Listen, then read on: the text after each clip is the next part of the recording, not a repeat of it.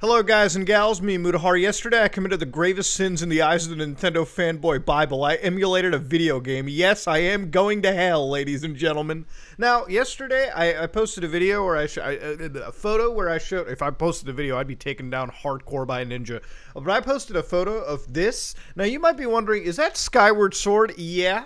And some of you might be going, Muta, we all know you could emulate the Wii version of Skyward Sword, you dunce. It's not! So I have this friend that can hook me up with games earlier than release. It's not exactly the most kosher thing, I know.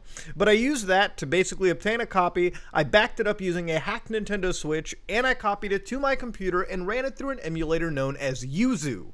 And also Ryujinx. So you kind of have to mix them between the two. They tend to have, one thing works better for one emulator versus the other. Point is, this is Skyward Sword HD running underneath an emulator with 60 frames per second, okay, at 4K. Without a doubt, ladies and gentlemen, emulation is here to stay. If you're not here for emulation and you're a PC gamer, boy, you're missing out. While I own a gaming PC, I actually emulate more games than I actually play native games on a PC. I know that sounds weird, but emulation is the ultimate thing for gamers. It is the game preservationist paradise. There is no better thing in gaming than emulation, because at the end of the day, you can't trust the gaming companies to preserve games. You can't trust the retro elitists to preserve games. All you can trust are the fucking code developers for emulators that work for next to nothing, preserving the video game hardware and software for us, okay? At least in the virtual space. Now, ladies and gentlemen, this is Skyward Sword running, and one of the immediate questions I kept getting was, Muta, you're doing something illegal, and Nintendo can take you to task for it. Now, I gotta tell you right now, that is the most fucking lukewarm, bullshit, smooth brain, nonsense, lame excuse I've ever heard. Ladies and gentlemen, I'm gonna take you through a legal court here, okay? Sony Computer Entertainment Incorporation versus Connectix Corp. Now, I've talked about this a long time before, but the idea over here is that the Ninth Circuit Court of Appeals ruled that the copying of a copyrighted BIOS software during the development of an emulator software does not constitute copyright infringement, but is covered by fair use. The court also ruled that Sony's PlayStation trademark has not been tarnished by Connectix Corp's sales of its emulator software, the Virtual Game Station. Sony also tried suing this one company named Bleem and actually lost the court, and they actually got a protective order. It was issued to protect David from Goliath, okay? To protect the small guy from the big giant multinational. Now, because of these two lawsuits, emulation isn't illegal. Let me clarify what is illegal. If you share ROMs, ISO files of games, yeah, that's pretty illegal. All right, that's pretty bad. You can go, you could probably see a prison cell for that. The other thing is sharing the BIOS file. For those of you who don't know, the PlayStation 2 emulator, for instance, requires an official BIOS firmware file dumped from a PS2. I know that almost none of you have ever actually done that, but that's actually illegal. You need to dump it officially from your own PlayStation 2, okay? That's the thing. And I've done it. I've done it via a hacked PS2, okay? So I can at least say that I'm clean from that sin. Ladies and gentlemen, those are the two things that make emulation illegal, okay? Now, emulators, as of their own, aren't illegal. You want to know what the proof for that is? Let's go to a website known as fucking Dolphin, okay? This is the Dolphin emulator. Dolphin is an emulator for two recent Nintendo video game consoles, the GameCube and the Wii. So yeah, these are two of the massive Nintendo game consoles that are being emulated almost perfectly on an actual PC.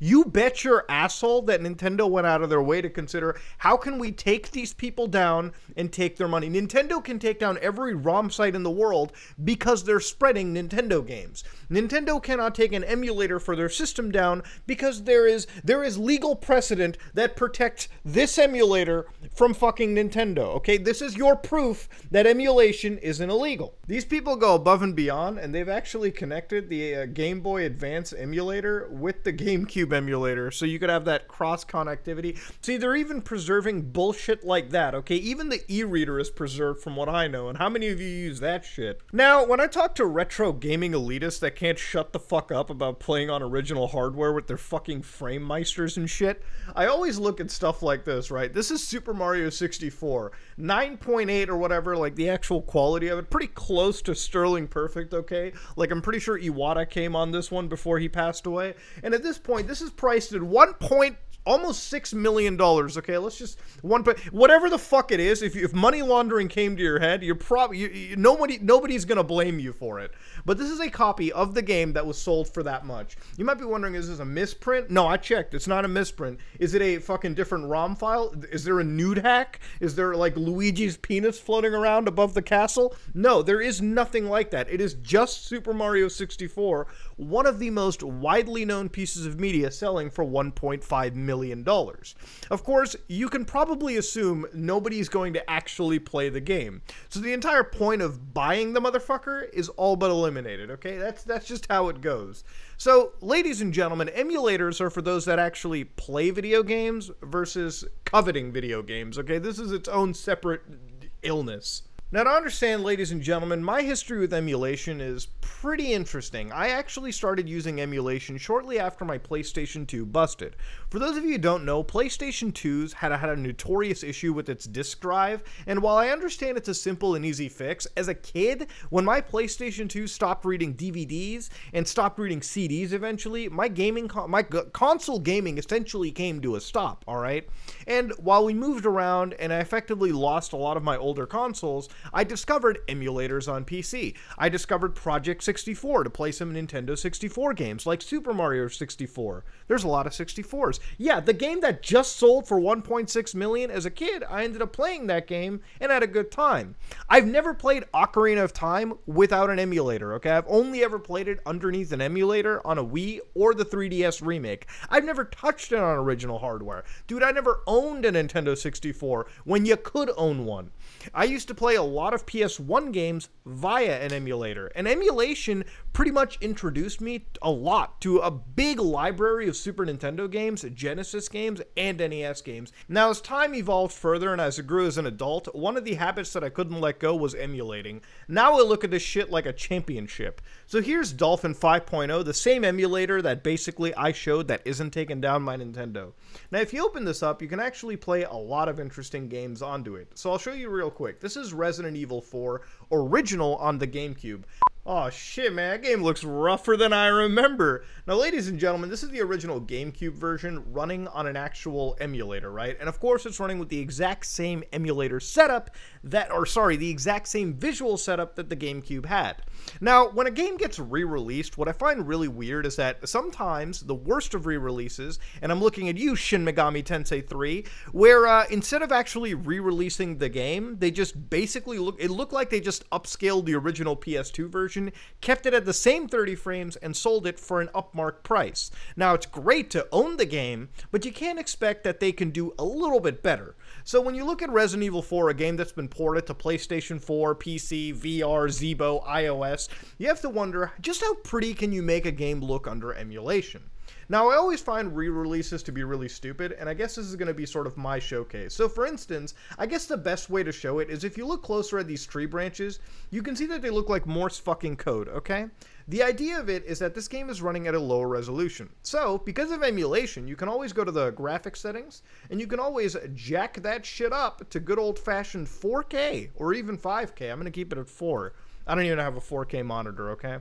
Now, at this point, god damn do those trees look defined.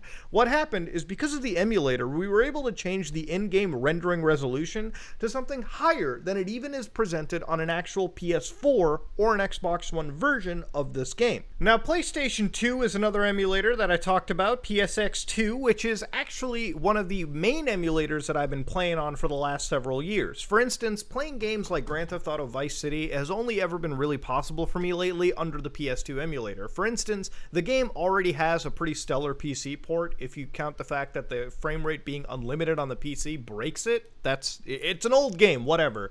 The fact that when you buy Vice City again, for instance, a lot of the classic 1980s music is actually removed, and that's because Rockstar is not willing to pay the licensing fees, understandably, for a game that isn't selling like GTA 5/GTA Online. So because of that, you actually lose a lot of those original soundtracks that make the game that much more brilliant. And I consider that a pretty big deal. So instead of going out of my way to remod songs in, I just basically get my Vice City disc, back it up to my PC, and run it underneath the PlayStation 2 emulator.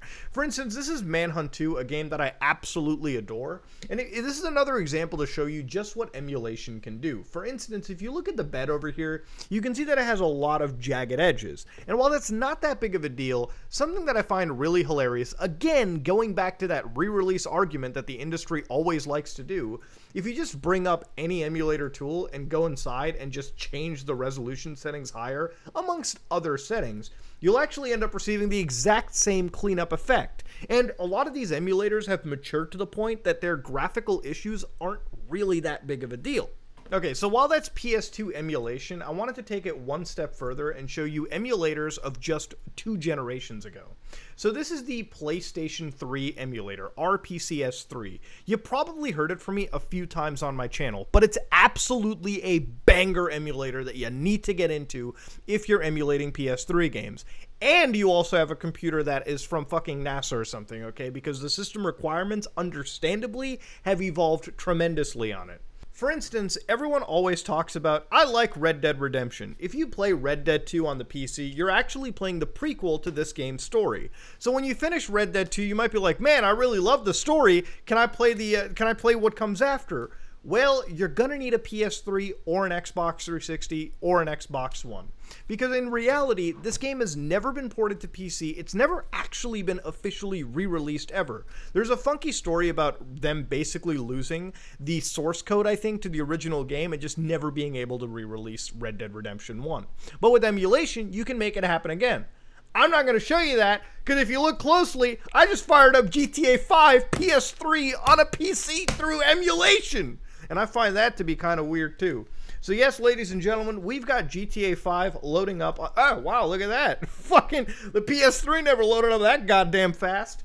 Now, of course, this is the actual PS3 version of GTA 5 running on my actual PC. Now, one thing to note here too is if you look closely, I can actually go back into the PS3 emulator. I can change its custom configuration. So I can go to the GPU and I can say, hey, listen, instead of having this run at 720p, like on the original PlayStation 3, let's jack up its resolution scale to 4K. So I can hit apply, I can save that configuration, and I can reboot with the custom config right there. So now we're gonna run the game at 4K. So let's see how good it looks. So here it is, story. Ah, look at that, we loaded it up. And ladies and gentlemen, look at the image right there. If you just compare it to what we saw, this looks a fuck ton cleaner. Oh, look at that lady's shadows. Those are fucking broken. And now this is running at 30 frames per second, and it has its own audio glitches. You may not hear any audio from my system right now because I'm actually doing something with it. I think the garage door is broken, but this has some own audio issues. However, that said, you can still play this game in its entirety, the original PS3 version, on an actual emulator. Something that's always interesting about emulators like this is you might notice that frame rate issues pop up, and despite you having pretty good hardware. Sometimes a lot of that can happen is because emulators are literally trying to accurately emulate the hardware. So if you have a performance problem on the PlayStation 3 itself, it's probably going to be reflected on an actual emulator. But yeah, ladies and gentlemen, if you wanted to ever play GTA 5, the PS3 version, the last gen version on an actual PC, you completely can, and it works for the most part. Oh shit, I just ran her the fuck over. God damn. Now this is a short gameplay of Metal Gear Solid 4, another game that is actually locked entirely to the PlayStation 3. No PS4 version, no PS5 version. Sony or Konami doesn't feel like porting it over to the PC. The only way to preserve this game is through RPCS3, where just now it's finally started to become playable all the way through. And with further enhancements, you're looking at this game running at like 4K with 60 frames per second. And honestly, this is one of those games where when you blow it up to that resolution, there's something about the art style or something about Kojima's art direction that actually makes this game a beauty to look at those higher resolutions. Hopefully with a higher frame rate, we can actually relive this game again without any help from Sony or Konami or any of these retro elitists. Now, up until this point, we've been emulating video games that have come from systems that are long dead. And I think the moral argument is to like, hey, is emulation moral? I think when they don't sell the system anymore, like they ain't selling no more PS3s, they're certainly not officially selling a whole lot of these PS3 games right now on the market. A lot of these developers are not benefiting from any of the games that I've shown you running on a GameCube, a PS2, or even the PS3. Okay, so in that argument, morally, in my opinion, it's okay. The developer and the publisher doesn't make any money from these emulated titles or these hardware systems itself. Okay, so at that point, what the fuck does it matter? Okay, are you willing to pay some sweaty neckbeard on eBay a 10 times markup when you can easily get these games that you probably already own backed up to your PC and playing them on hardware that will last longer than PlayStation 3s or PS2s or GameCubes? As game systems get more complex like the PS5, the risk for breakage and their fragility increases marginally more. Okay, so at the end of the day, an SNES will probably be more tougher and long lasting, agreed, than something like a PlayStation 5 or an Xbox Series X. It's kind of how things work. The more moving parts you cram into a system like that, the more risk there is for breakage. But with emulators on this hand, you can actually use standard off-the-shelf PC hardware and emulate these games to the ends of the earth. Now, where it gets morally ambiguous and kind of fucked is emulating games on the Switch, for instance. If you don't know, the Switch has a lot of emulators, okay? Yuzu, Ryujinx. I said a lot, but there's really only two that I know. And at the end of the day, these emulators are moving pretty fast, okay? So for instance, games like Animal Crossing, Astral Chain run just fine on an actual emulator. Astral Chain, when blown up to 4K, looks absolutely brilliant compared to itself running at 900p on a Nintendo Switch.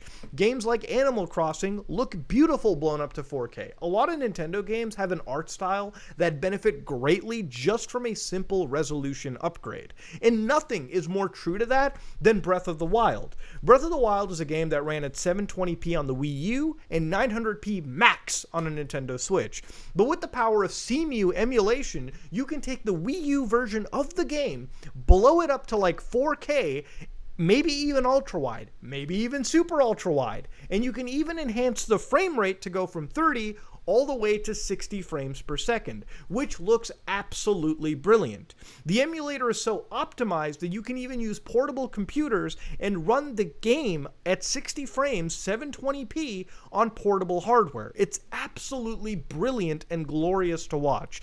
Ladies and gentlemen, emulation is an absolute wonder, and it's one of the best ways to preserve these video games, because at the end of the day, you can't rely on Nintendo, whose backwards compatibility is slowly diminishing per generation, and you can't rely on Sony, who is so willing to get rid of PlayStation 3 stores like that. You have to rely on the gamers to back up the games that they own on discs, games like Red Dead Redemption on a disc to a computer, and then also have an emulator that can run the code that's backed up from that disk on a computer. Because without that, without any of that, there is no guarantee these games are ever going to be preserved. This game will never get a re-release, okay? This game and Metal Gear Solid 4 are sitting and locked to a generation.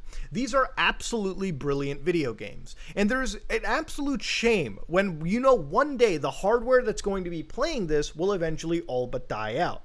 But with emulation, a lot of gamers 20, 30 years down the road that want to ever look at retro gaming from their perspective can finally load up Red Dead Redemption on their systems and be able to play an absolute masterpiece regardless of finding a PlayStation 3 that's even going to be working by that time. That's the beauty in emulation, and that's one of the reasons I stand for it so fucking hard, okay? That's why I make videos like this, because I want to spread the Bible of emulation, and I absolutely get aggravated and pissed off when I have to hear misinformation about how emulation is illegal. If anything, emulation should be put up at the highest, like, zenith, okay? This is that final boss of the gaming world that keeps it alive and thriving long beyond its heyday. Ladies and gentlemen, this is me, Mutahar, and if you like what you saw, please like, comment, and subscribe. Dislike it if you dislike it. I am out.